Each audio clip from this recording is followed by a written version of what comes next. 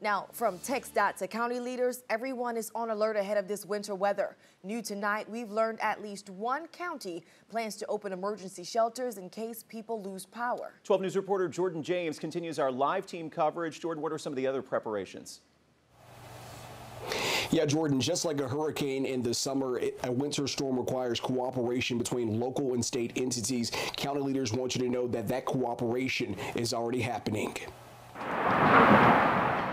Some of the coldest weather in years should arrive Monday and Tuesday. I like the cold weather to a certain point.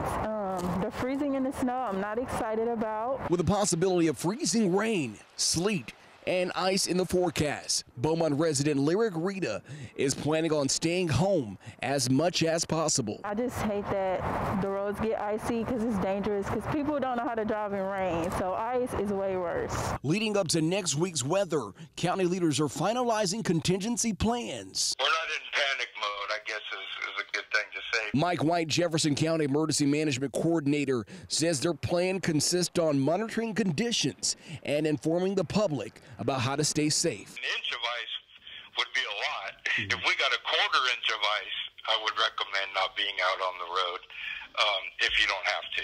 For safety's sake, people should stay home and not travel. Over in Orange County, they're taking a different approach. Our road bridge crews are geared up to put sand out on the bridges and that sort of thing. Emergency Management Coordinator Joel Ardwin says they're also looking into opening 3 emergency shelters, and the county's vaccine hubs will be closed on Monday. Could be life-threatening for folks that might be exposed to those elements. So that's why, if it does continue in that direction and we get to that point, we would stand those up.